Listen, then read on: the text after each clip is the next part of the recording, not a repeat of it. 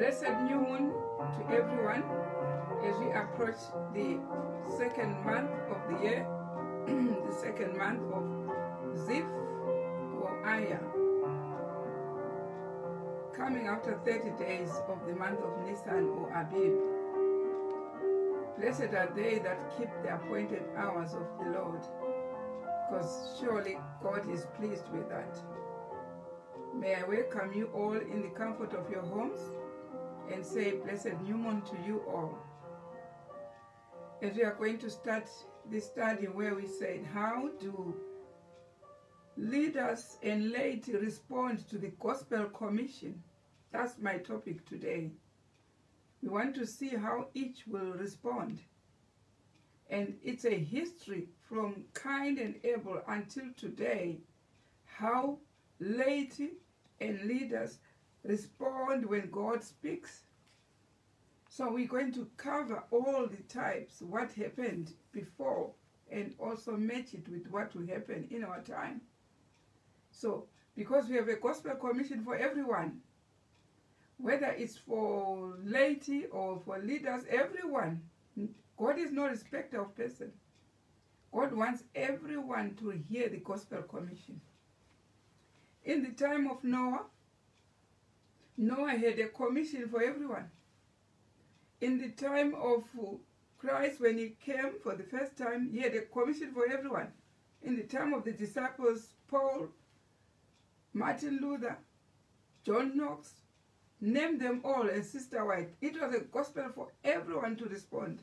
There is no sector or any authority that God does not want to hear the gospel commission.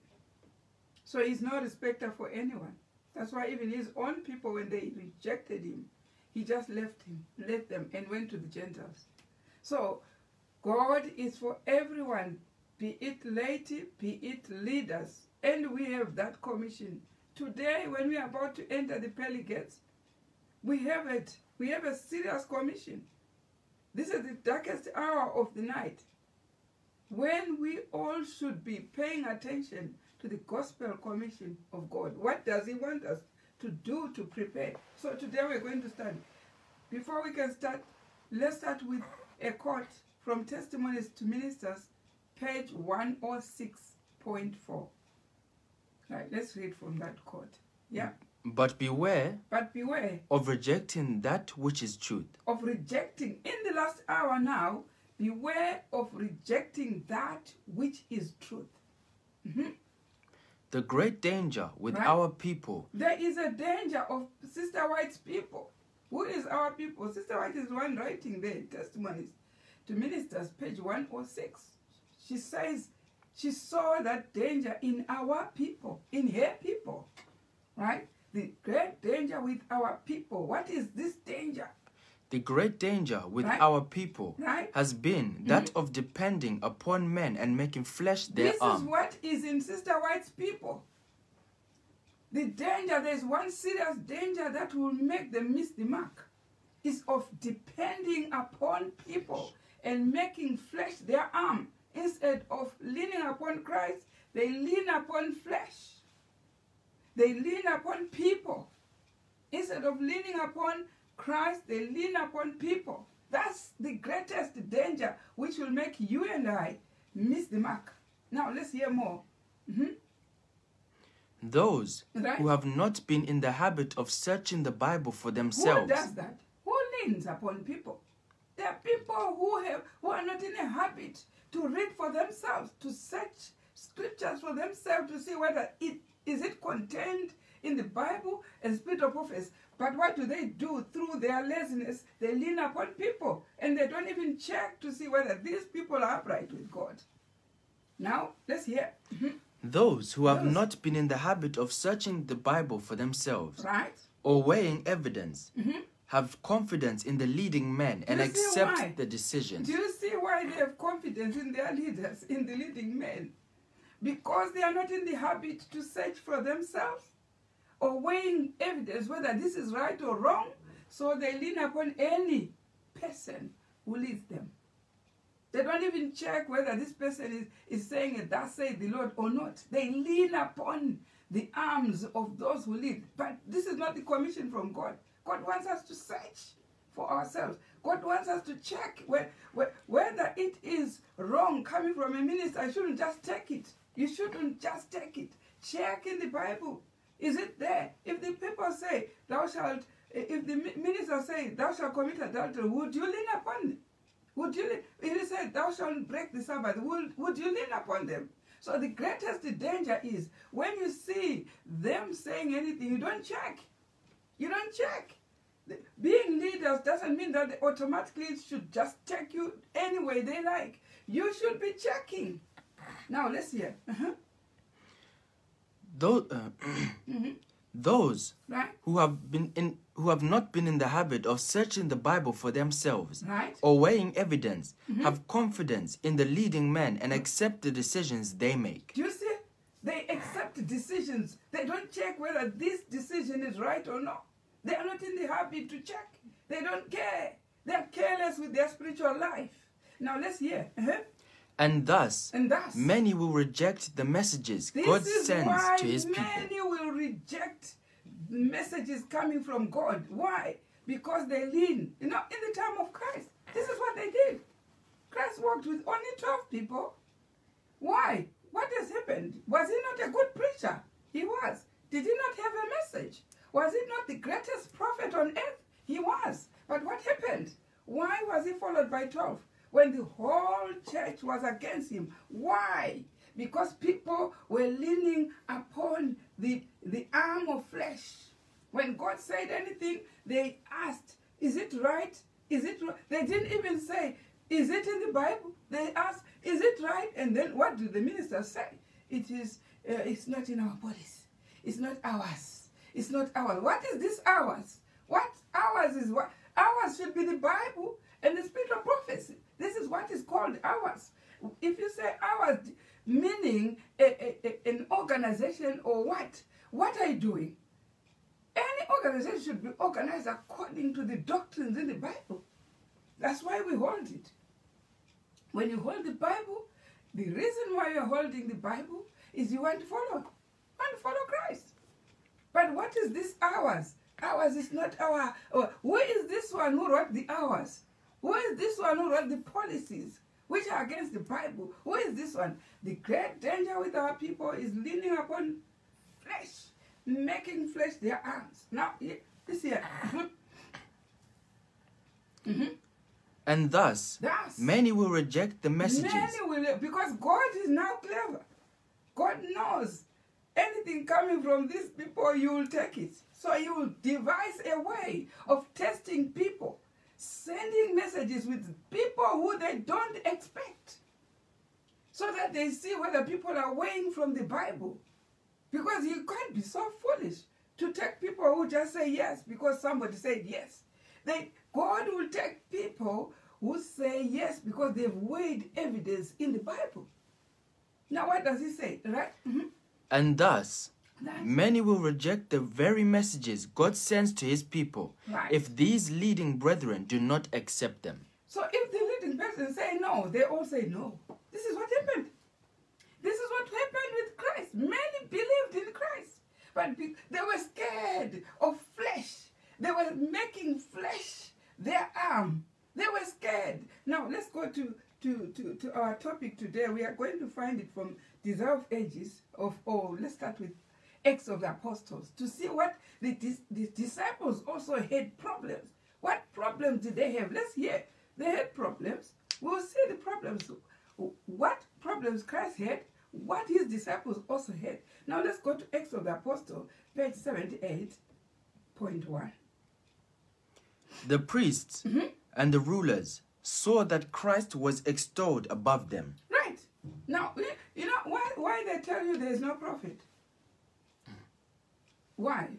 Because they think there's no more message to come. But God will not go according to what they think. In each period, there is a prophet. Now, in the period of Christ, he was the main prophet. And the priests were arguing that he wasn't the Son of God. He was. Why was that argument like that? The argument was because if they proved he was, they were going to take up his message. So because what they rejected was his message. So because of that, they renounced that he was not a prophet. He was not sent by God. That was the argument. Why? Because if he was, they would automatically have to recant with all their church policies and go about with what Christ had come to teach them. Now here he says, the priests and rulers. The priests and rulers saw that Christ was extolled above them. Right. This is what they realized from the word go. They realize that this one, now when God sends somebody, they will realize there's somebody extolled above them. This is what they realized first. Now let's hear. As the Sadducees, who did not believe in the resurrection. You know, there was a sect called Sadducees. They did not believe in the resurrection. But what was Christ saying? Christ was saying there is a resurrection. So if they believed in Christ, automatically they were supposed to recant their doctrines. This is the problem, this is the argument. If we are preaching that there are feasts, the priest or the leaders will debate and say, so it means we have now to change all the things that we wrote in our policies. This is what they say. Now, exactly what it was with Christ. They believed that they saw the message. It was true. He was well extolled above them. But now it was with the message of the resurrection. The Sadducees, they debated. They said, now if we have to take what this person is preaching, then it means we have to change the whole system of what we have been teaching. This is where the problem lies. Did you hear that? Now, in each period, when God sends a message, it does not send the message which people had been practicing. He sends a message contrary to what they have been practicing. And actually, something that they have already nullified and said is wrong. This is what God does. When he sends somebody, he sends somebody with a message which they had already put their stamp to say no to that message. This is what happened with Christ and the disciples. They were believing, they were preaching a message that there is a resurrection. There is a resurrection. But the Sadducees believed strongly that there is no resurrection. When you die, it's enough. This is the message. Let's hear this message. How was it treated by the leaders and the laity? This is our message for today, right? Mm-hmm. As the Sadducees, who did not believe in a resurrection, heard the apostles declaring that Christ had risen from the dead. You see? They were enraged. The apostles now, when after being filled with the Holy Spirit on the day of Pentecost, they now preached with the holy zeal that Christ is the one who was resurrected. Now look at the sect of the Sadducees. Now these people are preaching powerfully against what we believed. Did you hear that? The feasts are things that we rejected in 1888. Now God resurrects people, empowers them to preach the very message which was rejected. Let me tell you one thing. Whether you reject, it's still going to come. That's why God says, even if you refuse, you will raise stones. Now, in the last days, he raises stones to preach the very message that they stamped that is wrong. This is what happened to the Sadducees. They saw these disciples now, because they were denying. Christ was teaching that he was going to be buried and resurrected. But they were preaching that there is nothing. He is now telling rubbish. This is not, it's contrary to it's contrary to what we believe, right? What do you believe? You believe the Lord's Supper is oftenly meaning that 4 times a year. That's what you mean. That's often. That's what we will see what often was meant by often. Because you cannot say celebrate your birthday oftenly. Oftenly. It means then people say we are crazy. What are you doing 4 times? You're celebrating a birthday. Or even the death of death. Are you celebrating that death of death 4 times? Now here, this is what was the norm. But when God now exposes that it's on the 14th day of the evening, it's contrary to what people demanded. Contrary to what people wrote down as a policy. It's contrary. Let me tell you one thing. God will surprise us with messages that will be, you know, it says so in TM, Testimonies to Ministers, page 70.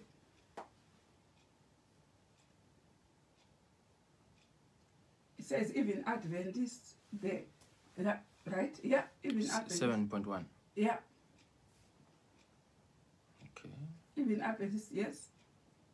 Even Seventh-day Adventists are in danger of closing their eyes to the truth as Everyone is involved, whether those who think we are the highest calling. It says even, this is the quote, they are in danger of something. What's in danger of what?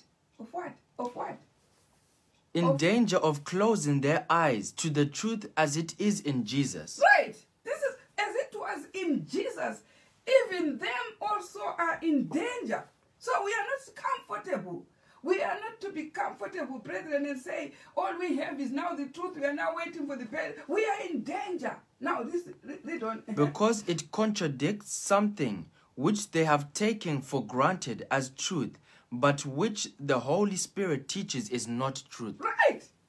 What danger is it? Because there is something coming which is new, which contradicts what we believed and what we have taken as truth. But the Holy Spirit says it's not truth. Now they don't... Let all be very modest and seek more earnestly to put self out of question. And put self out of the question. And exalt Jesus. From Sister White, Testimony to Minister, page 70. Let all be modest and put self out when a message comes. And what? In most of the religious controversies, the foundation of the trouble is that self is striving for the supremacy. There is self when a message is preached. That you say, this is not what we believed. No, that's self. Take what you believed and put in the bin, and take what God is instructing you and take the cross. Whether people like it or not. You are in danger if you say, now what you are saying is not ours. We are Sabbath keepers, we don't. You are supposed to go back to the Bible and the spirit of prophecy. Now here, In most of the religious controversies, the foundation of the trouble is that self is striving for the supremacy. Right. About what? Right. About matters which are not vital points at all, and which are regarded as such only because men have given importance to them. People have given importance to things that are not biblical. They're not even vital, important at all. And when the gospel comes in clear lines, in clear cuts, you have something to say, no, it's not what we practice. This is nothing to do with us. Who are these us? Who are the us? The us should be with the Bible and the spirit of prophecy. We are in danger, brethren. We are in danger. If we take things for granted and say, this is what we believe, we won't listen because this is not what we believe. Now, let's go back to if you are going to enjoy the next paragraph there, you enjoy. Why? Now go to Testimony to Minister, the next paragraph. Yeah. But let us follow the history of the men whom the Jewish priests and rulers thought so dangerous because they were bringing in new and strange teaching on almost every theological subject. When they preached, the disciples, everything was contradicting the theological subjects. Everything was against what they were practicing, what the church was practicing. When the disciples brought the news, or the gospel of the hour, of their hour, it was against all what the theologians had said. Now let's read on. The command given by the Holy Spirit, go, stand and speak in the temple of the people all the words of this life. Right. So the tide is everyone, what everyone believes. You go to the sea, you find the water flowing like this, but what is happening to the fish? They are against the current tide. This is what the gospel does. It comes against what you believe. Did you understand? Against what you believe is what the gospel should be. If you think the gospel is coming to lull you with what you believe, you will be very disappointed in the last hour. Now let's read. The only perfection, the only safety you have in the last hour is thus say the Lord. Is it written in the Bible? Is it in the Spirit of God? That's the only safety. If you think the safety is to lean against the arm and say, oh, that's where we pay our tithe, that's why this one is being paid to teach us, no, you will be surprised in the last hour. The scripture is your safeguard. Right? Let's go back to the Sadducees. You see, for long, they were believing there was no resurrection. For long. Now, let's hear. The Sadducees. AA 78.1, yeah. Okay. As the Sadducees, who did not believe in a resurrection, heard the apostles declaring that Christ has risen, had risen from the dead. How do you think they felt? When they sealed all their books and all their testimonies that there is no resurrection. Now these useless disciples in front of their eyes, they were useless. They come to say our Christ is resurrected. Against their policy. Did you hear that? Now let's hear. As the Sadducees, who did not believe in a resurrection, heard the apostles declaring that Christ had risen from the dead, they were enraged. You see what happened? Instead of coming, I said the response, what is the response of these leaders? What is their response to the message? The disciples are preaching Christ is resurrected. And they believe there is no resurrection. What was their response? You know, people have already sealed that there are no feasts from 1888. They rejected the message. 1888. The gospel from Galatians 3 verse 24, which is the schoolmaster both, Sister White said, endorsed and said, both the moral and ceremonial are the code of conduct to be followed. They rejected it. And so it means all this time they lulled everyone and said, there no more feast, no more. They even bring examples of Sister White not keeping the feast. The king, they think they're going to lull you. You know what? That's the danger of not following the utterances of the gospel. Because the very Sister White had uttered sometime and said, people can eat, I can bring you the quotation, can eat pork. Yes. She endorsed it. She endorsed it. And later on came and said, no more. Not even a single something which is non-vegetarian should be eaten. You see, you have to go with what she was uttering. She came sometimes and said 6 o'clock is when the Sabbath begins. And it was a conference where everyone was to follow. Some people were saying, no, it's sunset. But she said 6 o'clock. And everyone followed for 6 o'clock.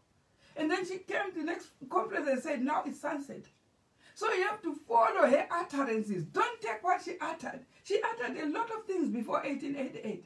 After 1888, she uttered that no one should call the church Babylon before they rejected in 1888.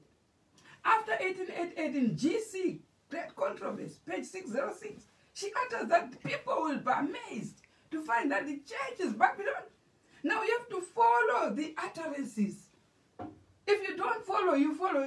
You know, there is someone, Paul, he used to preach that we don't all sleep. We will be changed. That was the utterance in his time. But here he is in the grave. So what did he mean? He preached an utterance in his time, which God allowed him to preach for that time. But if you are to check, he is in the grave. So the utterances is a danger. If you take the utterances which are uttered before an event, which tells you that now this is the situation in front of God, you will be trailing behind. Already, we have seen there are 5 angels' messages here. And you can see when they are still on the 3rd, some are already on the 9th. Already you are behind. If I need to get a correct quotation which will give me security, I'll take it from the 5th angel. I won't take it from the 3rd or from William Miller. William Miller was keeping Sunday. That's why he was called First-day Adventist. That's why William Miller actually rejected the Sabbath message. He rejected the Sabbath message. But God winked and laid him to rest and charged that to the brethren who were around him, who caused him, you can read the history, who caused him to reject. But if you want to prove a point, you can't take William Miller's, the first angel's message. You'll be so daft to take the first angel's message to prove what is happening now. The only thing to prove is to the last utterance what God said, uttered at last. This is your security. I can see people dodging and ignoring to be sealed the seal of Jerusalem, which is for keeping the feast, using the utterances which were done before. This is what is happening. Now, God is saying the elect, the very elect, will never be deceived. The devil might deceive those who are not elect. No one bothers about that. But the very elect will have utterances in accordance to the time. And this time, this is what changed. That time, this is what was at that time, this is what. Now, this will protect us in the time of the end. Those who don't have a habit of searching scriptures for themselves, they will only, because it needs commitment. Here we are. It's a Tuesday. It's a Sabbath. What is the general consensus? It's a day of work, isn't it? Men are busy going to find the money, isn't it? But what is God saying? God is saying today is a Sabbath. It's a new moon. And where are they, those who are uttering all this? Sister White never mentioned that. William Miller never mentioned. Let alone Martin Luther never mentioned that. But what is the utterance at last? It's a new moon, and you check in the Bible, it's there. And you check even in the new heaven and new earth in Isaiah chapter 66, verse 22 up to 24, is there. So you have got to be very careful whether you are in the last utterance of Sister White. You have to be careful to check when the fourth angel comes, can utter something that was not being practiced before. Like it was with Sister White. She changed the day to Sabbath, which when William Miller, her own teacher, was not keeping. William Miller did not keep the Sabbath, was a first-day Adventist. This is where it started. And he actually rejected Sister White's message. That's why he's not there in the special resurrection, where it says, graves were opened in Great Controversy, page 637, and all who died in the faith of the third angel's message will be resurrected. So William Miller is down. He's not going to be resurrected at that utterance. No, so let's hear and enjoy the study. While people, the devil won't stand idle. Will be coming also with the, you know what? I was told here that when the disciples preached, they were against theology. They were against all what the theological subject. Now let's hear. Go to Dissolve Ages, page 101. And here, this is the reason why even Christ himself was not sent to the rabbinical schools to learn theology. Now, here it. In childhood. Mm-hmm. Yeah? Yeah.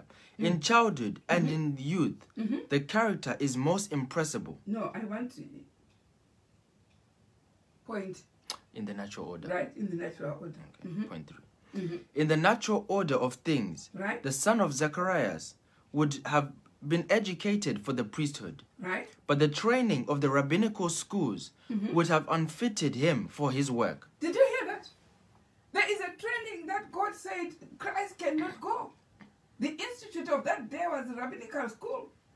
And Dissolve Ages tells you that the training, this is why the disciples were looked down upon. They had no theology. The training of such education was going to unfit even John the Baptist. Now read on.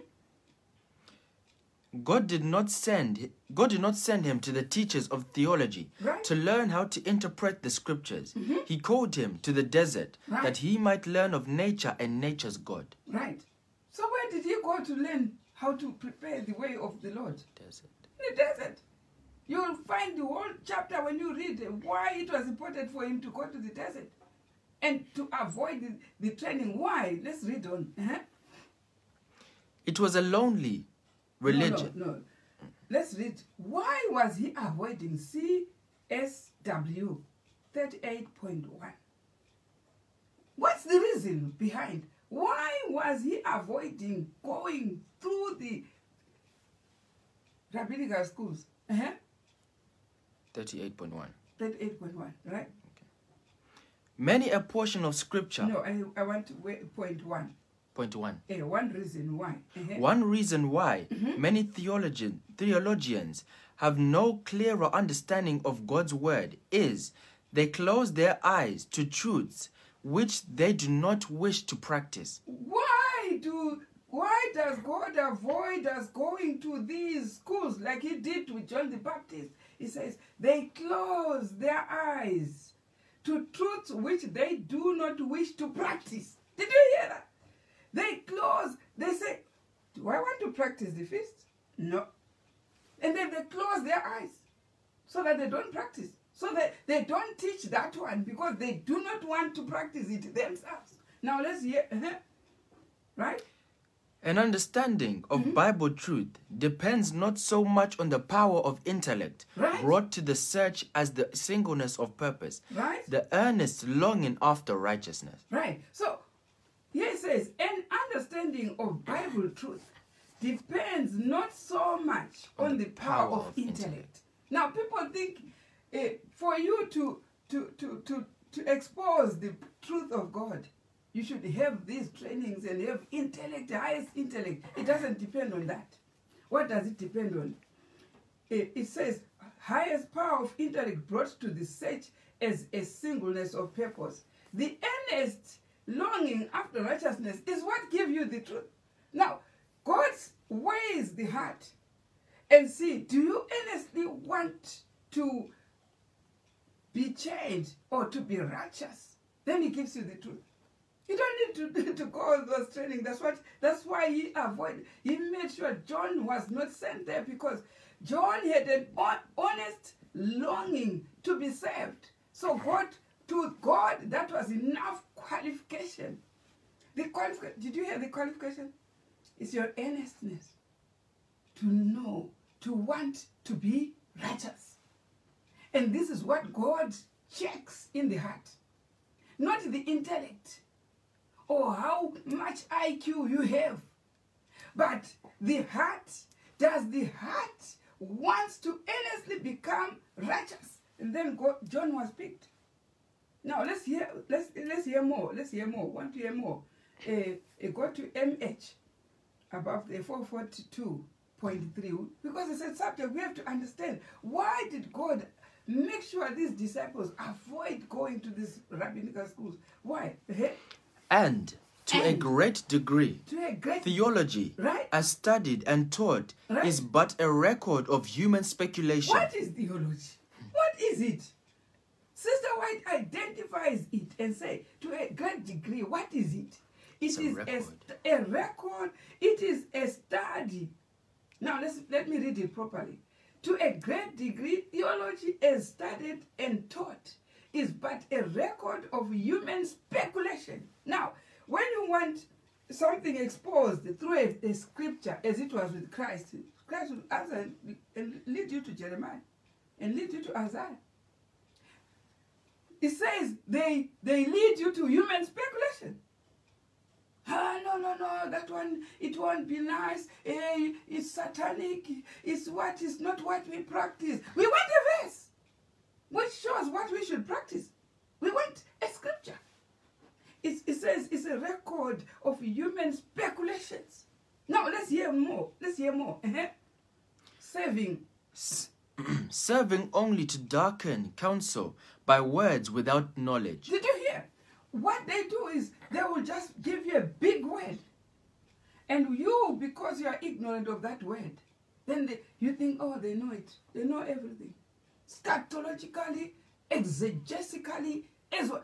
Have you ever met them even in your school? You have never. And then you say, oh, these are the know-it-all. Now here, this is what Sister White is saying. he's saying too often. Let's hear too often. Too often, Right? the motive in accumulating these many books is not so much a desire to obtain food for mind and soul, as it is an ambition to become acquainted with philosophers and theologians, a desire to present Christianity to the people in learned terms and propositions. It's a desire. It's a desire to present Christianity to the people in learned terms, in propositions. So like when you go to court, you have got to be represented by a lawyer because you do not know the learned terms there. So they want to present also Christianity in learned terms so that you stand and say, I'm ignorant. Let those who are learned interpret the Bible. And here it's saying, too often, the motive in accumulating these many books, there are many theological books, is not so much a desire to obtain food. You understand? When you go to read a text, are you in desire to learn that text? So it says the motive is not to learn the text. The motive is not to have food from the text. But what is it? The desire is not to obtain food for mind and soul, as it is an ambition to become acquainted. Did you hear? Acquainted with philosophers and theologians. So he wants to answer in a way that when they see me, they just class me together with the philosophers and the theologians. So when I walk tall because I have explained in the terms accepted by philosophers or theologians. This is what Sister White is talking about. That's what God says in Desire of Ages, page 101. In the natural order, God did not send them to the teachers of theology to learn how to interpret scriptures. The scriptures here, they don't need interpretation. They are simple. When he says, I will send Elijah the prophet to keep this, to teach the statutes and judgment. And the statutes you check, you find they are the feasts. It's clear. The word is so simple and clear. But God is saying they learn these big words to darken the evidence to his truth. Did you hear? Now, this is written in black and white. It's there. If it was not supposed to be read, it should be taken off. But as long as it's there, we will read it. Now, let's go back. I want also about the SPM 52.2. You understand? In his teaching, listen. In his teaching. It's Christ's teaching now. Listen. In his teaching, right? Our Savior did not encourage any to attend the rabbinical schools. His teaching, he did not encourage anybody to attend them. Why? We have seen the reason why. What is happening there?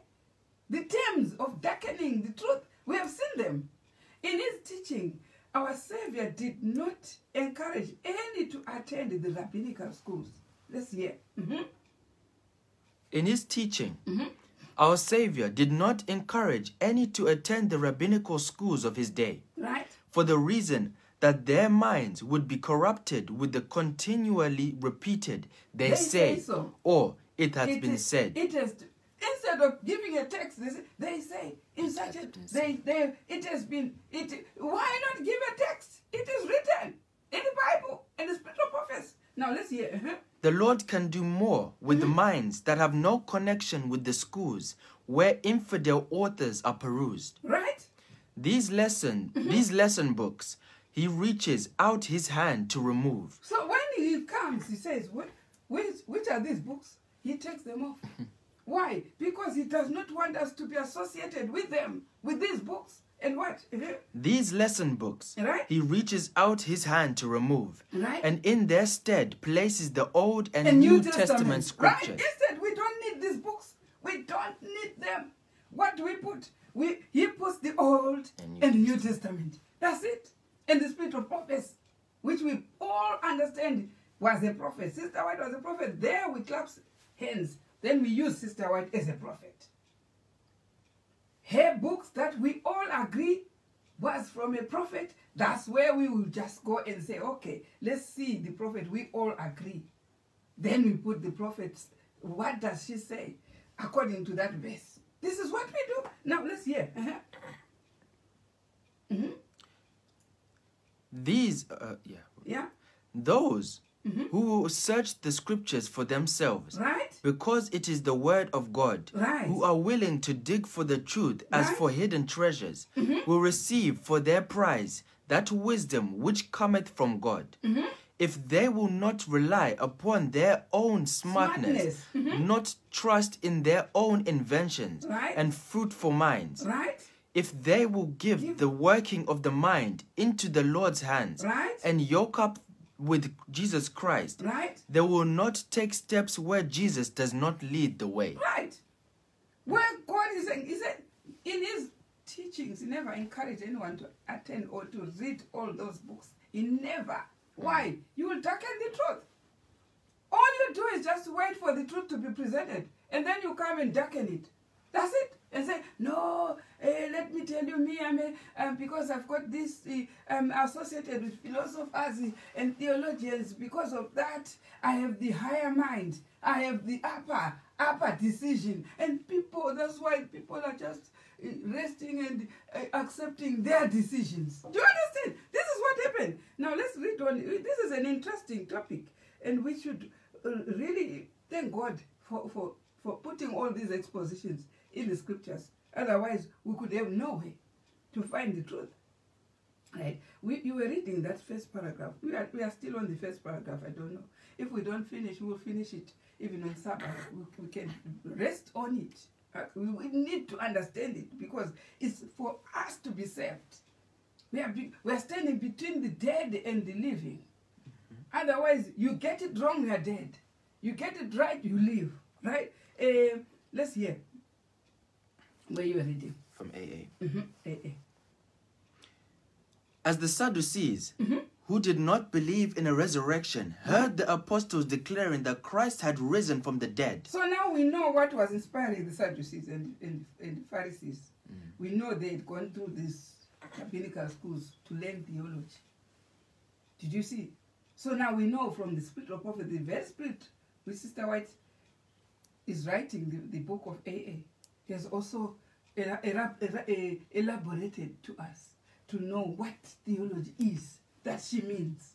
I don't know what yours it means, but what she means is that. Now let's hear. So these Sadducees, they had from their theology learned that there is no resurrection. Do you understand? Right. They were enraged. Right.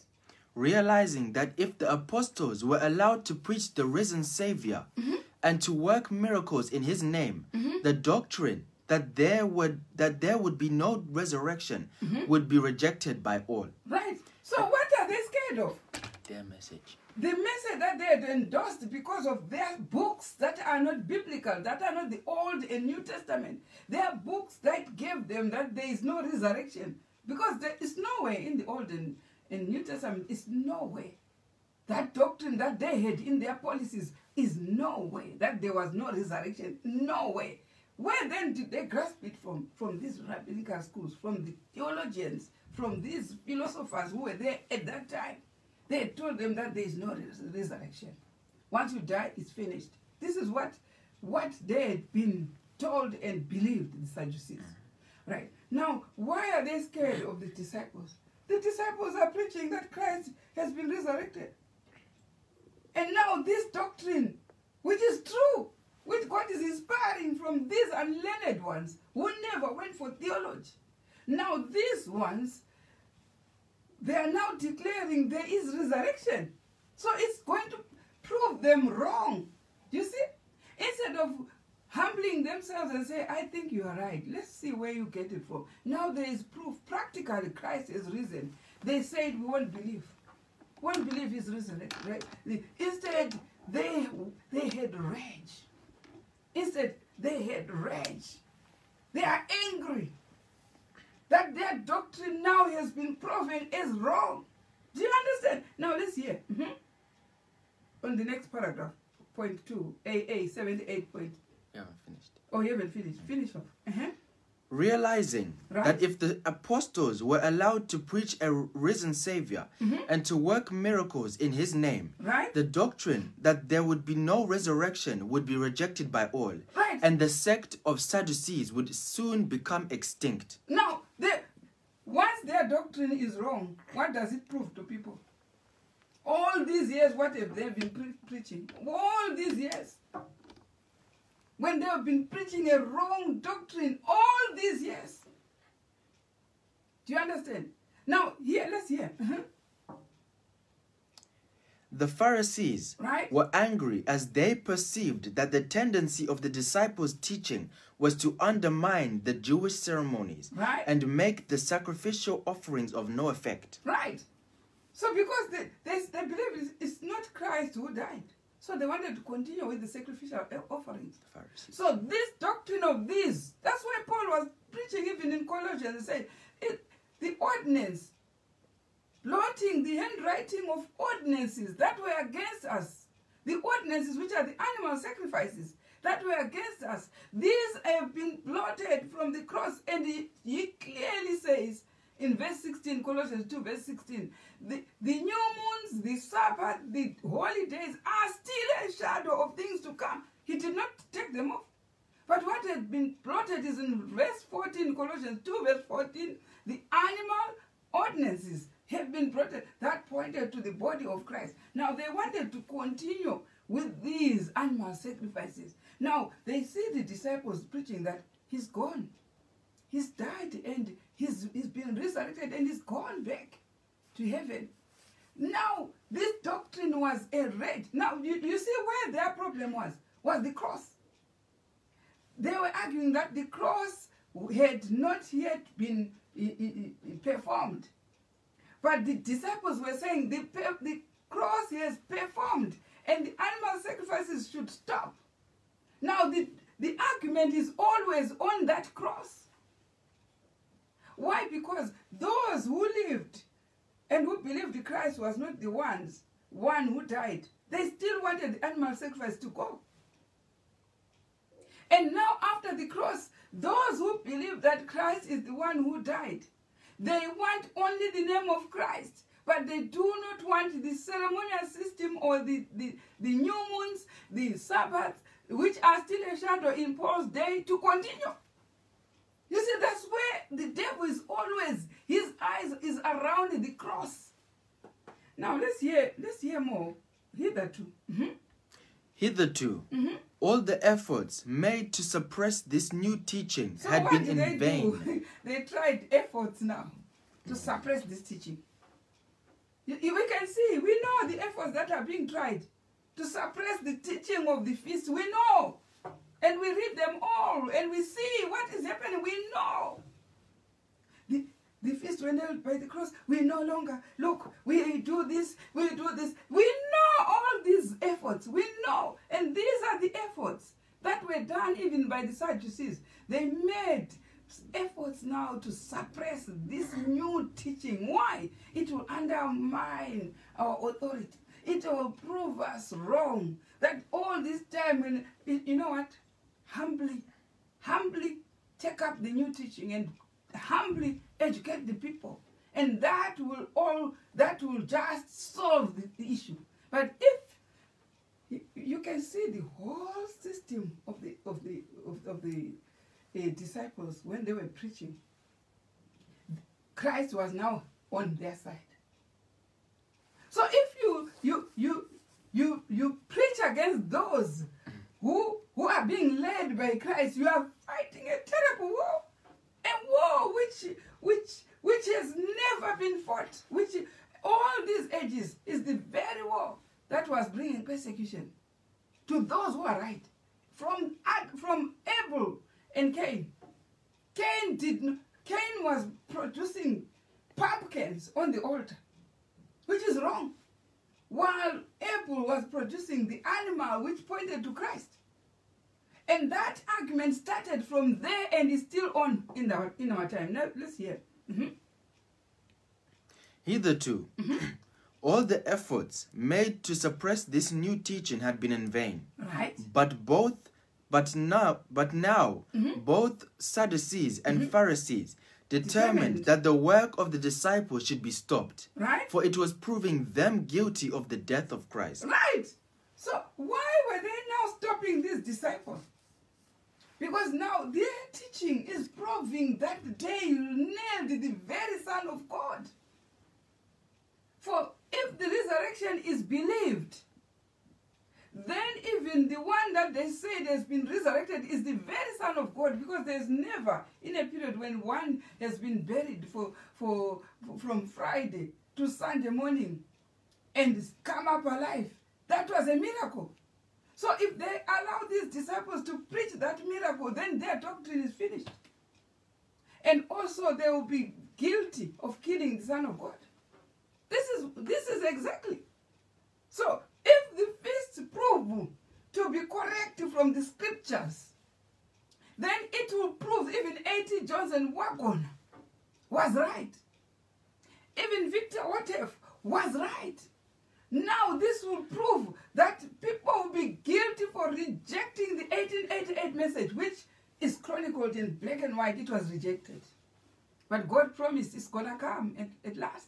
It will, and when it comes, it does the same effect of being hated, of being ridiculed, of being spoken against, of being of enraging people, thinking their authority is being undermined because they have set themselves not to keep the feast. Now listen, let's hear. Finish that paragraph. But now both Sadducees and Pharisees determined that the work of the disciples should be stopped. Right. For it was proving them guilty of the death of Jesus. Filled with indignation, the priest laid violent hands on Peter and John and put them in the common prison. So they made them arrested. They put them in prison. Why? So that they don't prove our doctrine is wrong. Only that. They made the innocent blood arrested, in prison. Peter in prison. Paul in prison. John, violent hands. I have never met people who want to prove that they are with God having such actions. Violent hands on someone because the point is going to undermine our doctrine. Just that. I've never seen how people. Now let's see. And this law of Moses, let's ponder into it and see how wrong really is it, or how right is it. Now let's go down below there on the HST. It's in the New Estate. HST space October 2, 1844, page 71.2. Read from that quote. The law. The law of Moses contained a shadow of good things to come. Right. A system of figures or types pointing to Christ and his kingdom. Right. It had two things. The law of Moses had two things. One, it pointed to Christ. And also what did it point? To the kingdom. Now let's go to the estate. Go to Colossians chapter 2. We want to see the law of Moses pointing to two things. Chapter 2, verse 14. Blotting out the handwriting of ordinances that was against us, which was contrary to us, and took it out of the way, nailing it to his cross. Which one is that ordinance? That handwriting of ordinance? Go to Numbers 19, verse 1 to 3.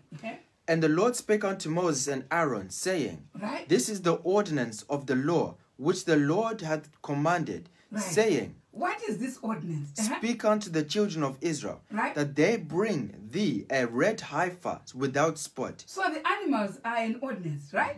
Now go to Colossians 2, verse 14. It says, this handwriting of animal sacrifice has been blotted. Now here we have been told by this quotation, which is very long.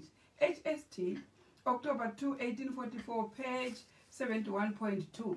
It says, the law of Moses contained a shadow of good things to come, a system of figures or types pointing to Christ. So, which type was pointing to Christ there? The body of animal ordinances was pointing to Christ, as for Colossians chapter 2 verse 14. But what about then and his kingdom? So there are two things. They are pointing to Christ and also pointing to his kingdom. But what is pointing to the kingdom then? Because the animal sacrifices are not pointing to the kingdom. How readest thou? Now let's go to verse 16, Colossians 2, verse 16. Let's see what is in there, right? Let no man, therefore, judge you in meat or in drink. Meat is bread, drink is wine. Go to Exodus, you'll find that. Exodus 29, verse 38, and read on until 40. You'll find that the bread is the meat, the wine is the drink. Let no one charge you in meat, which is the bread, in drink, which is the wine. Now, and what else? Let no man, therefore, judge you in meat or in drink, or in respect of an holy day, or the new moon, or of the Sabbath days, which are a shadow of things to come, but the body is of Christ. So the body on verse 14 is the body of Christ. But the new moon, the Sabbath, the bread and wine, the holy days, these are still a shadow of things to come. Now here we have been told that the law of Moses had, it contained the shadow of good things to come. Now which are these good things to come? One, the system figures the type pointing to Christ, which is Colossians 2 verse 14. That's the animal sacrifice pointing to the body of Christ. And then also his kingdom. So these are the two things that the sacrificial law, the ceremonial law was pointing to. It was pointing, one, the ordinance or the animal sacrifice pointing to the body of Christ.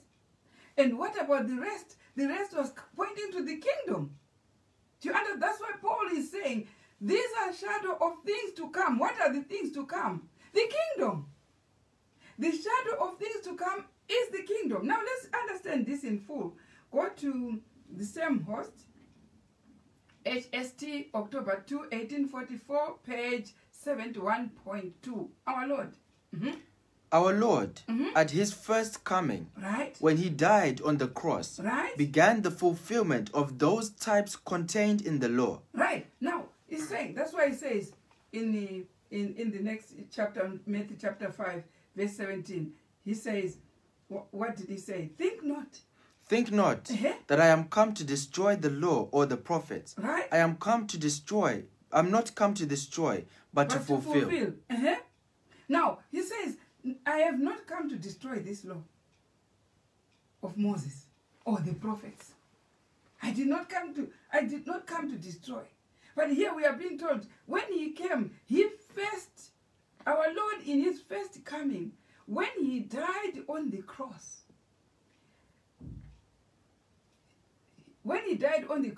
began the fulfillment of those types contained in the law. So he only began, but he did not finish fulfilling them. He only began the fulfillment of those things in the law and the prophets. But he has not finished. Now let's read on here. Our Lord, read it in full. Let's hear. Our Lord, at his first coming, when he died on the cross, began the fulfillment of those types contained in the law. So the first type he fulfilled was his death. His body, which was representing the animal. He began by that. And what? As our great high priest, he is still fulfilling them. As our great high priest, when he ascended to heaven, he is now our great high priest. What is he still doing? He is still fulfilling the law and the prophets. Did you understand that clearly? Now, if you say everything was nullified by the cross, you are wrong. Because he only started by fulfilling the animal sacrifice. But as he also ascended into the Holy of Holies right now, he is still fulfilling that law and the prophets. This is what we are taking from the Spirit of Prophecy. It says in HST October 2, 1844, page 71.2. Read it properly. As he ascended, what did he go to do in heaven? To continue fulfilling the law and the prophet, as he promised in Matthew chapter 5. I have not come to take it off. But what have I come to do? I have come to fulfill the law and the prophets. Now, the first thing he did on his death fulfilled the antitype of the animal sacrifices. But when he ascended into the Holy of Holies in heaven, he still continues to fulfill them, the law and the testament, the law and the prophets, as he said in Matthew chapter 5. Now let's read it properly now. You understand? We are learning it and then now analyzing it. Now let's hear. As our great high priest. As our great high priest, he is still fulfilling them. Right? And when he comes the second time, right? He will complete their fulfillment. When is the fulfillment going to complete? When he says it is finished and comes. So the fulfillment of that ceremonial law or the law of Moses and the prophets completes with him stepping again back. Did you hear? Now, I see our brethren have already finished. But Christ hasn't. Christ hasn't finished. He will fulfill the law and the prophets. When he comes, he fulfills it in full. He went to fulfill, and he's still fulfilling. When he comes to completely fulfill the law and the prophets. Now, this is clear. So if you say Colossians chapter 2 is nailing everything and leaving everything to the cross, and now we are staying willy-nilly like that, you're wrong. Don't you see you're wrong? You need to study. You need to study. Because he is still fulfilling the law and the prophets. And when he goes, that's why Paul says, there's the remaining, in verse 16, the meat, the drink, the new moon, the Sabbath, the holidays are still a shadow of things to come. Who is fulfilling those shadows? Our Lord, when he steps in the Holy of Holies, he is still fulfilling. He started by fulfilling on the cross. And we saw that is blotted. That's why verse 14 is there. The ordinances, which are the animal sacrifices, pointing to his body, that was fulfilled by the cross. But he continues to fulfill the shadows which were there in the law of Moses when he's still in heaven, and when he comes back, he's still. That's why Great Controversy, page 399 says, study the symbolic service, for even the second coming of Christ is there in the law of Moses and the prophets. Now, let's hear. We're going to enjoy on the second paragraph, the same, go to chapter page 71.2. Not at least. Not the least point will fail. Now, let's hear what it is on Matthew chapter 5, verse 17 there. On the second paragraph. Think not that I am come to destroy the law or the prophets. I am not come. That's where it says everything contained in the second paragraph, right? Everything contained in the law was to be fulfilled by him. Everything contained in the law of Moses is going to be fulfilled by him, right? In Matthew 5 verse 17 and 18, Jesus says, think not that I am come to destroy the law or the prophets. Right. I am not come to destroy, but to fulfill. Right. For verily I say unto you, till heaven and earth pass, one jot or one title shall in no wise pass from the law till all be fulfilled. Right. Next paragraph. Not the least point. Not the least point will fail. Right. Either in the substance shadowed forth, or in the time so definitely pointed out for the observance of the types. Not a single dot, not a single shadow, which was in the law of Moses, will fail to be fulfilled. He is still fulfilling it in heaven. He is still going to fulfill it when he steps back. He is still on the law of Moses and the prophets. And Moses was the first prophet anyway. The law of Moses and the prophet is still, and not even either, The time. not the least point will fail of that law of the ceremonial system. Not a single point will fail. Either in the substance shadowed forth, or in the time so definitely pointed out for the observance of the types. For God is an exact keeper. Now, that's the end of that paragraph. It says, God is an exact Timekeeper. Timekeeper. Did you hear? That's why when you see in Great Controversy, page 399, it says, it was not only fulfilled as per event, but as per time. That's why we ask you, what time are you taking the Lord's Supper? What time are you taking this? And we see we have strange answers that are very foreign to the Bible and the spirit of prophecy. The time is important. It's not on, it's going to be fulfilled exactly on time, as to the time. Now, go to STI. STI is in the New Estate, point 3. Why did Why did Christ ordain bread to be used in the Lord's Supper and Why? not the lamb? Why did he not? It was easy for him to tell us, okay, you can rear the lambs. It also points to the body of Christ. But why did he give us bread instead? Bread and wine. Why? Now, let's hear. Why did he take the symbol of bread? Now, let's hear in point 3 there. Because the types and shadows were to cease when the real sacrifice was come. right. There was to be no more shedding of blood when once his all-prevailing blood was shed. So that's the only time which was stopped, the killing. But why then give us bread? That's what we want to hear. Let's go to the next paragraph. Then the lamb. Then the lamb, being sacrificed once for all, Right. what it needed is to teach the world that Christ is now the bread of life. Perhaps also it was because bread was more easily provided Right. and fitted thus more easily to the part of the universal ordinance. Now, it's a universal ordinance. That's one thing. God knew that when he mentions bread, you go every country there is bread. Every country, even the remotest, they talk of bread. They will find bread. The only universal substance found in every country. You go anywhere in South Africa, you find bread. You go Australia, you find bread. You go America, you find bread. You go UK, you find bread. Go Israel, you find bread. You go Africa, everywhere, find bread. It's a universal item. So God used bread. Did you understand? If you use something different, someone will just make an excuse and say, oh, this is not available in our country. The only thing which is available in all countries, which he used for his body, is bread.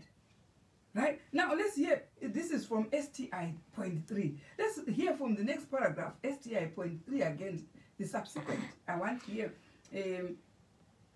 want to now know more about this Passover. Start with 1 Corinthians down there, chapter 11, verse 23.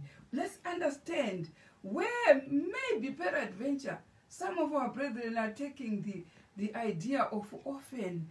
You know, Paul was the teacher of the Gentiles. And we'll see in 1 Corinthians chapter 11, verse 23. Start from there. Let's hear about this bread. How then is this bread taken? Yeah? You understand? For I have received of the Lord that which also I delivered unto you, that the Lord Jesus, the same night in which he was betrayed, took bread. Right. We're starting with the Lord's Supper. The night he was betrayed, he had taken bread. Yeah, was it? He took bread the night he was betrayed. Paul is now talking about the bread. Well, how do we use the bread? Some people are confused. There is where we use the bread every day, like it was with the Old Testament. They were killing the lamb at third hour or in the morning sacrifice, and also killing the lamb in the evening sacrifice. Probably, let's go to that verse. Let's go to that Exodus chapter 29. Verse 38.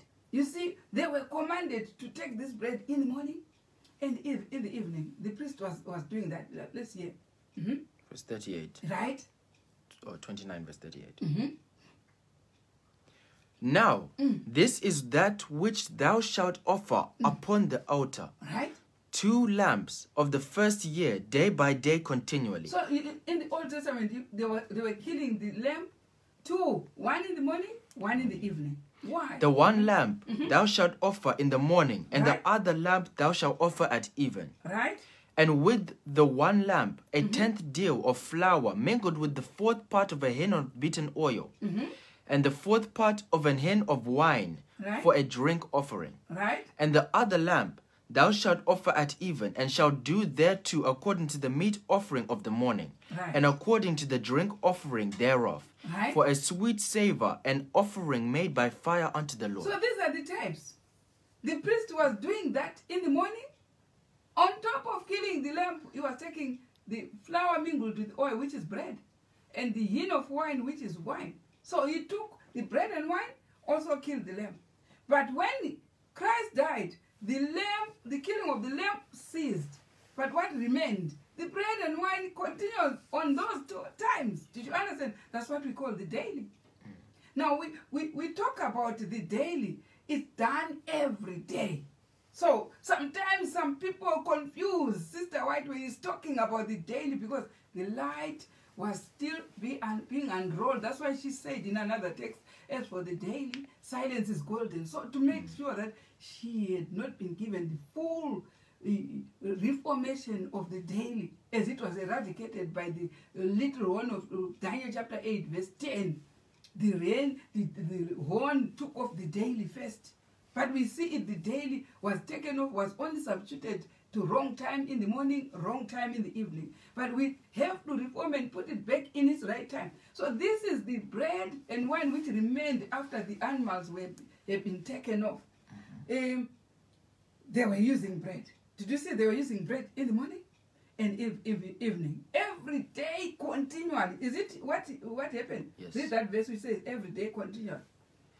This shall be a continual burnt offering Right?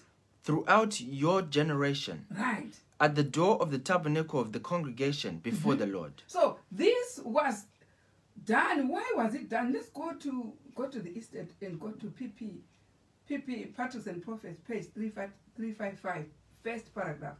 Why was that being done? Right?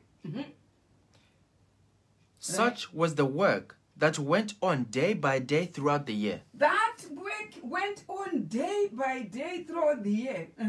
The sins of Israel Right? being thus transferred to the sanctuary, the holy places were defiled, and a special work became necessary for the removal of the sins. So the sins, the priest did those 2 performances every day, in case all the sins that have been brought, that anyone in Israel has sinned, whether there was anyone who sinned or not, the priest performed for the whole nation so that they will be sanctified. Those were the things done every day, right? And what? The sins of Israel being thus transferred to the sanctuary, the holy places were defiled, and a special work became necessary for the removal of sins. Right. God commanded that an atonement be made for each of the sacred apartments, as for the altar, to cleanse it and hallow it from the uncleanness of the children of Israel. So this is what sanctified the whole nation. The priest performed the daily, every day. And that's why we find even some churches are still taking Holy Communion in the morning and Holy Communion in the... It came from that. Do you understand? And we can't find it anywhere in the house of God. It's gone completely. But it's there. That's why it was taken off in the Dark Ages by the little horn on Daniel chapter 8, verse 10. He took off the daily. Right? It also did not only take the religious laws only, the 10 Commandments, but the other religious law was the daily. It was taken now. Maybe let's read the verse, Daniel chapter 8. And we believe in seeing the verse.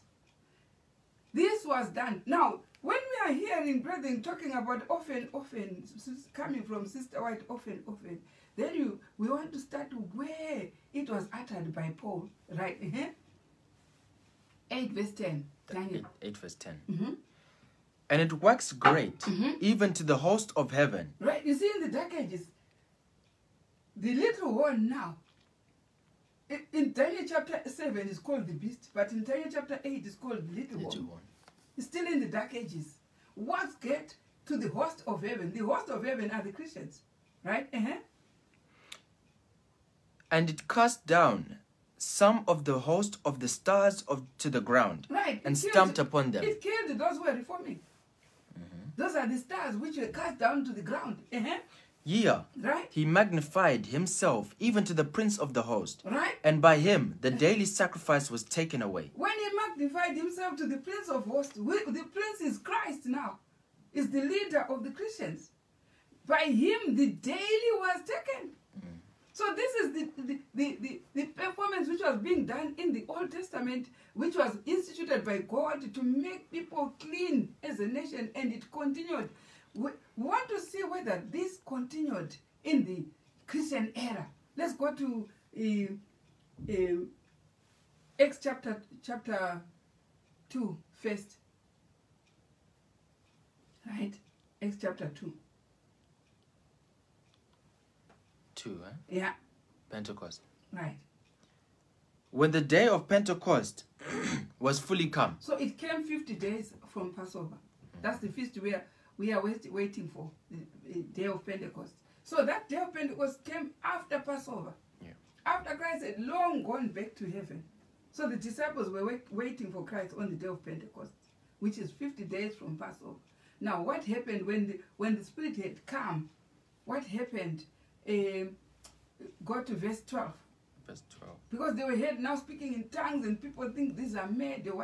Some people had seen them taking wine. Now let's hear verse 12. And they were all amazed and were in doubt, right? saying one to another, What meaneth this? What meaneth this? Others, mocking, said, These men are full of new wine. Right? But Peter, standing up with the 11, lifted up his voice and said unto them, Ye men of Judea, and all ye that dwell at Jerusalem, right? Be this known unto you, and hearken to my words. Right? For these are not drunken as ye suppose, seeing it is but the 3rd hour of the day. So it's that time of the killing of the lamb in the evening, or in the morning, in the 3rd hour, or 9th hour in the evening. So that time the Spirit came, and that people were imbued with the Spirit of God and started speaking in tongues. But in verse 12 it says, someone was saying, they are full of new wine. You see, they just finished taking the wine. Right? That's what prompted them now in Acts chapter 2 there. Go to verse 42. 42. And they continued steadfastly in the apostles' doctrine. So you see, now it became a doctrine of taking the bread and wine. Let's hear. And fellowship, right? And in breaking of bread and in prayers. Now it became the apostles' doctrine, carried forward from Old Testament. Now at the 3rd hour and the 9th hour. Now read on verse 46. And fear came upon every 46. soul. 46.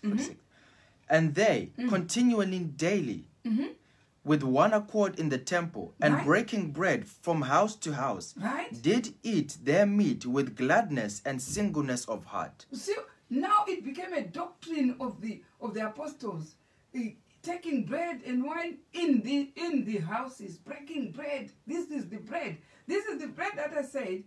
God put that emblem of bread because it was a universal emblem. It's found in every country. Now the disciples now started teaching all their converts to take the bread and wine at the 3rd hour and the 9th hour. Where were they getting this from? From Exodus chapter 29. It's a continuation. And the 3rd hour is being called the morning sacrifice. The 9th hour is the evening sacrifice. Verse 43, let's hear. When they were taking the bread and wine. 43. Yeah. And fear came upon every soul, and many wonders and signs were done by the apostles. When they were taking this bread and wine, what happened? People were scared. Why? Because they are being empowered by God. You see, this doctrine that they had were empowering them. I can see people that are scared.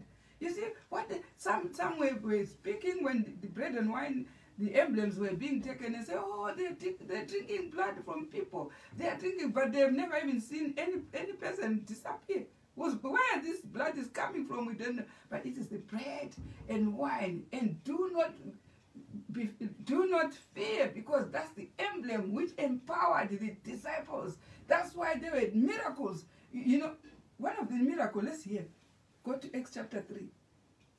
And see, that's why, because that is the time God had put in Exodus chapter 29 and said, in that time I will visit you. And he visited the early Christians. On the third hour, the tongues of fire came. The Holy Spirit was received at the third hour. Peter says, they are not drunken. It's the third hour. Now, let's hear Acts chapter 3, verse 1.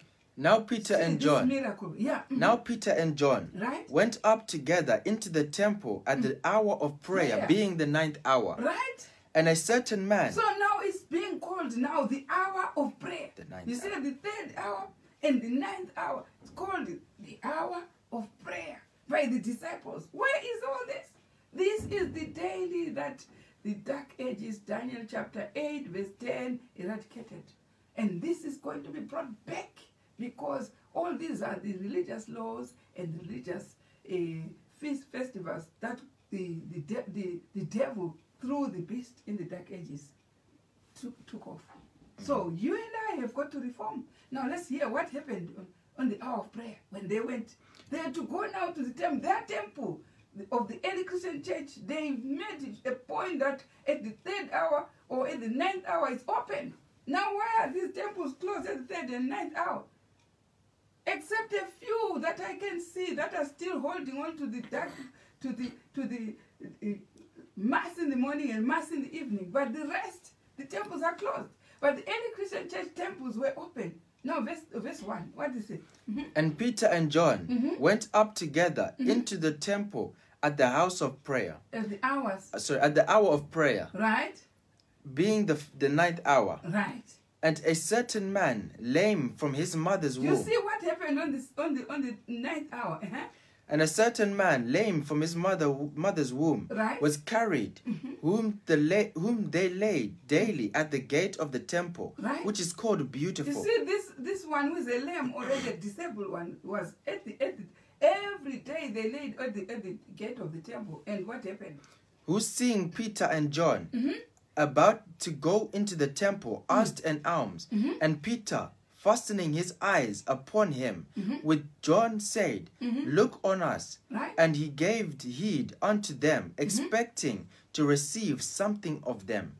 Then Peter said, Silver and gold have I none, but such as I have give I thee. In the name of Jesus Christ of Nazareth, rise up and walk. Do you see this miracle was performed what time?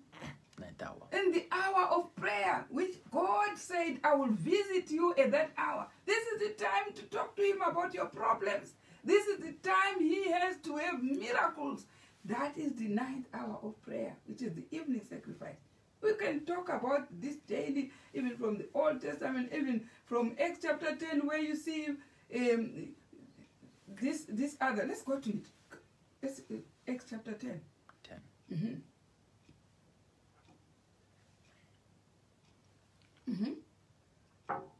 This one. Okay. There was a certain man. Yeah, this one is not an Israelite.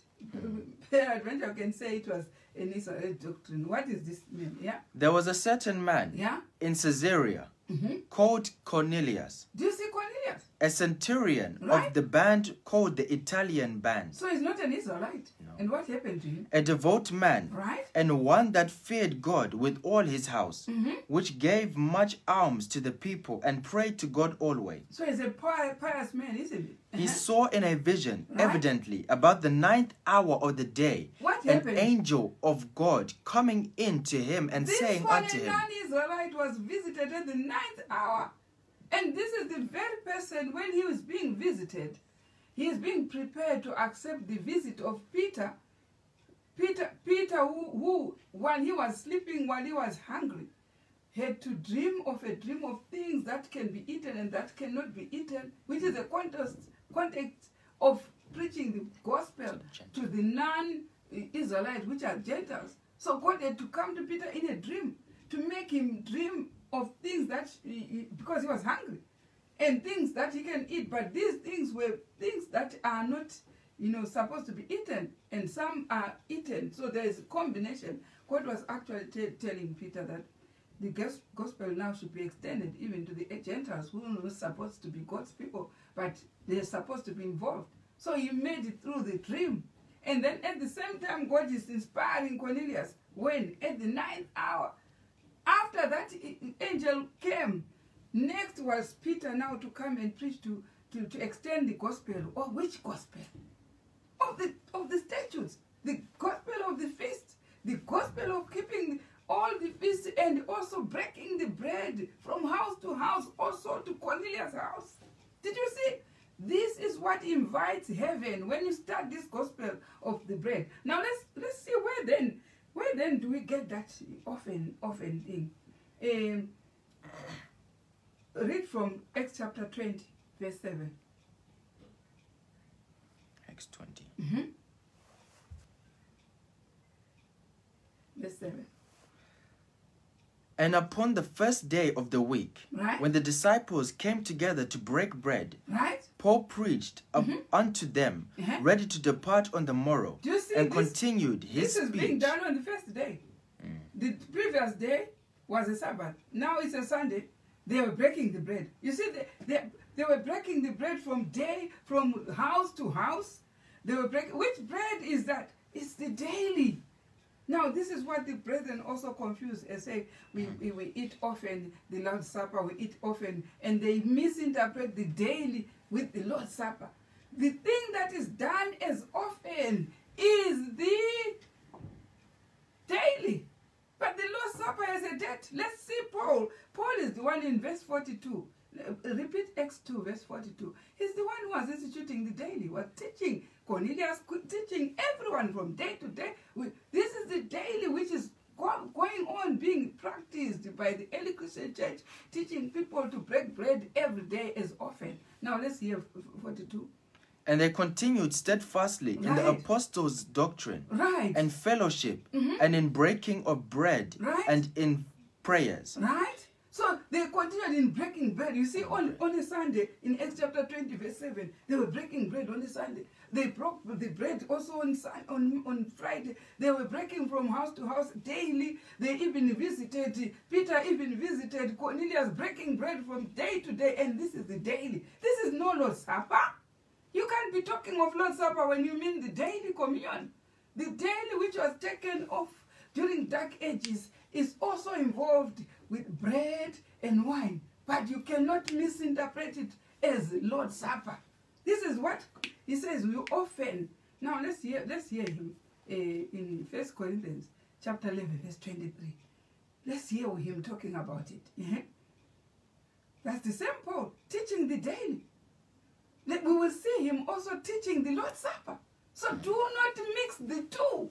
We see our brethren now without even comprehending the difference between the daily and the Lord's Supper, mixing the two and say we are oftenly doing that. This is what the disciples often took the daily. Every day, from day to day, you go somewhere, you find there is Mass in the morning, Mass in the evening. Now in the Bible, there is the daily at 3rd hour and the daily at 9th hour. And this was called the doctrine of the apostles. Now let's hear. 11 verse 23. Right, verse 23. For I have received of the Lord that which also I delivered unto you, that the Lord Jesus, the same night in which he was betrayed, took bread. And when he had given thanks, he brake it and said, Take, eat, this is my body, which is broken for you. So now Paul is teaching what Christ took before he was arrested. This is now not the daily. It was at evening. But the daily is taken every day, from day to day, like it was with the disciples. Even when they visited Paul, Cornelius, it was at the 9th hour, they took the bread. They were teaching as a doctrine. But when he now refers to the Lord's Supper, he starts by Christ taking the bread before he was arrested at evening. Did you hear now it's different? Don't mix what the Lord's Supper is at evening with the daily, which is done during the day, third hour and ninth hour. Don't mix those two. I can see brethren saying we often. The often that Sister White refers was the daily. Now, and it was not clear to her. That's why she says silence is golden. So how clearer? It is clearer when the scroll is unrolled, like it was when she was advocating the eating of the pig. Next, she was now saying, take off even the clean meat to vegetarian. So that's her utterance, because the light continues to clear as time goes to the mark. Now here we are seeing Paul teaching the Lord's Supper now. We have seen Paul in Acts chapter 2, verse 42 with the disciples teaching the daily from house to house. But now we are seeing him referring to the Lord's Supper. When Christ finished taking the Lord's Supper, was arrested. It was at evening. Now repeat that verse. For I have received. For I have received of the Lord that which also I delivered unto you. That the Lord Jesus, the same night in which he was betrayed, took bread. Right. So that's the Lord's Supper. It's not the daily. Now let's hear. And when he had given thanks, he brake it and said, Take, eat. This is my body, which is broken for you. This do in remembrance of me. This was not for sin. No, it's in remembrance. We read in Patriarchs and Prophets there, it says, such was the daily service which was done in case anyone has sinned, which was the daily. But the Lord's Supper was not for sin. It's taken for remembrance. Did you see? For celebrating death, the death of Christ. It's nothing for sin. But the daily was done, when we read it, it says it was done in case anyone has sinned. For all the sins that were still being brought to the sanctuary. This was to be done every day. And that's why we take the third hour and ninth hour. But here, when he was now taking the Lord's Supper and instituting the Lord's Supper, when Christ instituted it, it was not for sin. It was in remembrance of his death. Did you hear? The two things are quite different. Now let's hear. And when he had given thanks, right? And when he had given thanks, he brake it and said, Take, eat. This is my body, which is broken for you. This do in remembrance of me. Right. After the same manner, also he took the cup when he had supped, saying, This cup is the New Testament in my blood. Right. This do ye as oft as ye drink it in remembrance of me. Right. So he also said, it is in the evening, and do you and remember me. It is not for sin. Now, for as often as ye eat this bread and drink this cup, ye do shew the Lord's death till he come. Like what he did. Yeah. Right? So he did that so that we remember his death. But do not confuse the Lord's Supper and the daily. You understand? So when you take the daily, we are taking every day, third hour, ninth hour. But the Lord's Supper, it was done by Christ at night, at evening. Do that to remember me. So when often comes, the often is when that date comes, you take it.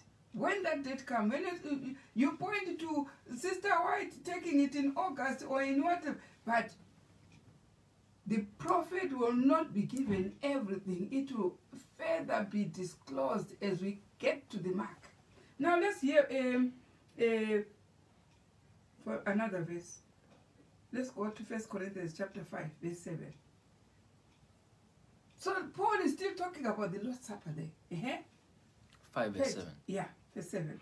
Purge out therefore the old leaven. Purge the old leaven. That ye may be a new lump, as ye are unleavened. Right. For even Christ our Passover is sacrificed for us. Right. Therefore, let us keep the feast. So which feast is he saying, let's keep the feast? The feast of the Passover. Where he has been explaining that Christ the Passover has been purged out, therefore the old leaven. That's where we find unleavened bread. That he may be a new lamb first, as ye are unleavened. Because they were taking unleavened bread at that time. For even Christ our Passover is sacrificed for us. Therefore, let us keep the feast, not with leaven, with old leaven, neither with leaven of malice and wickedness, but with the unleavened bread of sincerity and truth. Right? This year from RH, November 5, 1895. Oh, what senseless excuses. Oh, what senseless excuses are made for refusing to accept the conditions upon which salvation is promised. Right? The excuses. So when you talk about this Lord's Supper, taken at the right on time, and the daily, why? Because if you don't have any daily, then that's why you want to compensate with taking the Lord's Supper in several times. But when you have the daily, there's no need of taking the Lord's Supper 4 times. The daily, the bread and wine is there every day. But when you don't have that, then you want to compensate by bringing the emblem which points to the death of Christ every day. I mean, 4 times a day. Why? 4 times a year. Why? If you are taking the daily, you wouldn't have the need to do that. You only, when the Passover comes at even on the date of the 14th of the first month, remember the death of Christ. But openly take every day, the daily, as it was prescribed. Now here, oh, what senseless excuses made for refusing to accept the conditions upon which salvation is promised. Now here, read on. The excuses are varied. The excuses are varied. That man offered to God for refusing his invitation. What do they offer as an excuse to refuse the clear-cut messages from the Bible? They are saying, here it says, the quotation is RH, Review and Herald, November 5, 1895, paragraph 6. It says they are useless excuses. These are made for refusing to accept the conditions upon which salvation is promised. The excuses are varied. They are varied. Sometimes you find, oh, it was nailed to the cross. The same Lord's Supper is nailed to the cross. Sometimes you find, oh, the ceremonial system is done away and the tithes are taken, yet their ceremonial system, and people are washing the feet. And that day, in that 11 o'clock lunch supper, or is it Lord's lunch or something, but they're still washing hands. Where are they taking those laws for? From the ceremonial system. So this is saying they are varied. The excuses, let's hear. The excuses are varied. That men offer to God for refusing his invitation. Right? But they have no weight with God. All these excuses have no weight with God. The Lord has provided the feast at infinite expense. The feasts have been provided by God at infinite expense. Right? At a cost beyond all human computation. The cost is beyond whatever excuses you can say. Now let's hear again on paragraph 6 there. Has not your reason? Has not your reason been convinced that you should accept the gospel invitation? Right? Has not the Holy Spirit done its office work upon your heart and convinced you of sin? And you have thought you would repent and ready when the messengers came to bid you to the wedding. Now, that's why we have a marriage feast. A marriage feast in the last day. Invitation is done and people make excuses, varied excuses. One says I've married. One says I've just started my job. One says, all different excuses which are varied, which are given for not keeping the feasts. Why is everyone not keeping New Moon today? Why? Go and check these excuses in Luke. One said was married. One says I've just bought 2 cows and I've got to train them. And one says I've just bought a land. All the excuses, they rally under these 3 headings. Now, paragraph 6, the invitation has come. The invitation to the gospel, is that the one? Yeah. The invitation to the gospel feast is often rejected with apologies. But those those who do this show themselves to be the very actors whom the Lord saw and presented in his message while at the house of the Pharisee. Right. Every excuse that is offered in a falsehood of Satan, a seduction by which he would draw the human mind from God. Right. Now, do we find the early Christians keeping those feasts? Yes, they are. So, where do you actually... That's why I say they are useless, they are senseless, because when you excuse and say they were nullified, and then you find all those who lived after the cross keeping them, how then do you meet the reasoning power of an ordinary man, a simple man who say, but if they were being kept by the disciples, when you actually say the cross has taken them off, where then do you stand? You know, as simple as things like that. Because when they were being practiced up until 22 October, how would you know it was a day of atonement when you were not practicing it? How would you know? Because now, right now, I'm telling you today is the first day of the second month. Only those who are keeping the feast, they know today starts the month of Ziph or Aya. But if you are nowhere keeping all those, how can you guess today is the first day of the second month in heaven? How can you? So how did our brethren in 1844 know that the 22nd of October was a day of atonement? How? When you claim that the feasts were nailed to the cross, the countings of these feasts were being reckoned by heaven on things that had to do with our salvation, and you say they were nailed to the cross, and even Isaiah chapter 66, how then is on verse 22 going to remove the nail which you say it was nailed at the cross and remove it in the new heaven and new earth? It's all this. That's why I say all the excuses are useless. Why? Because those same excuses. Now let's go to Acts 20 verse 6. 20 verse 6. Yeah. And we sailed away from Philippi after the days of unleavened bread. Do you see, the early Christians were still having the days of unleavened bread.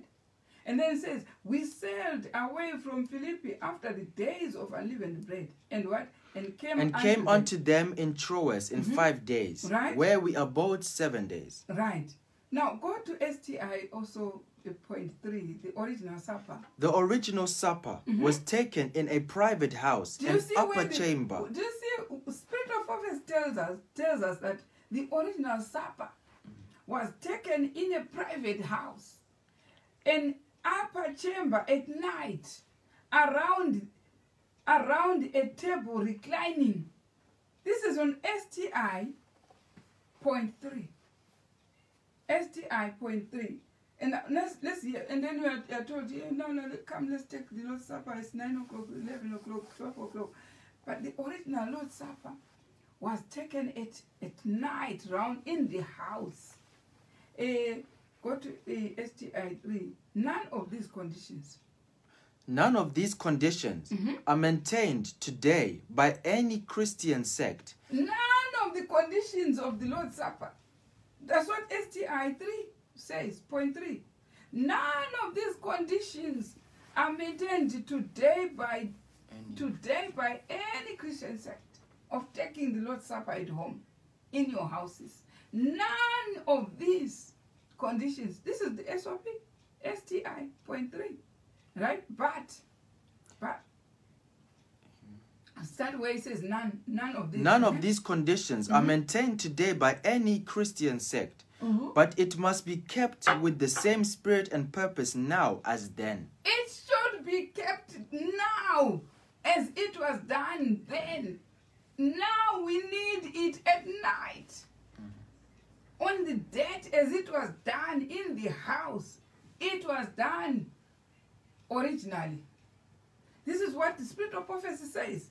Go to Nehemiah chapter 8, verse 18.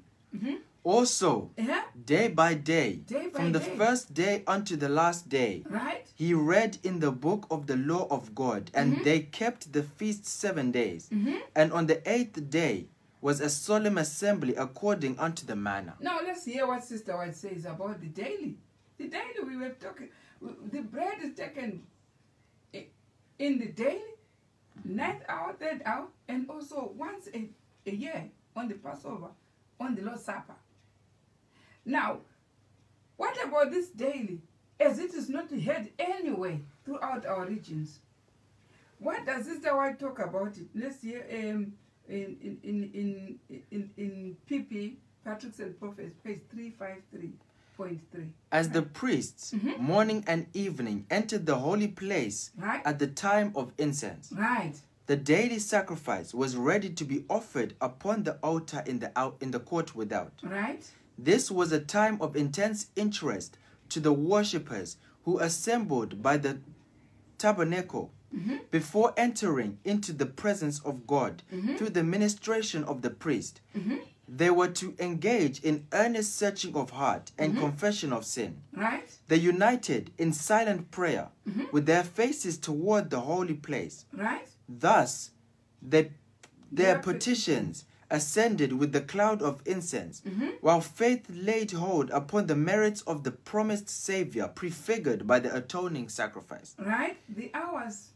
The hours appointed for the morning and evening sacrifice were regarded as sacred, and they came to be observed as the set time for worship throughout the Jewish nation.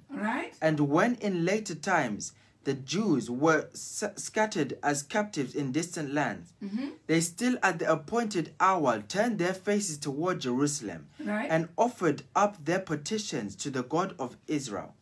In this custom, Christians have an example for morning and evening prayer. Who are the Christians? Us.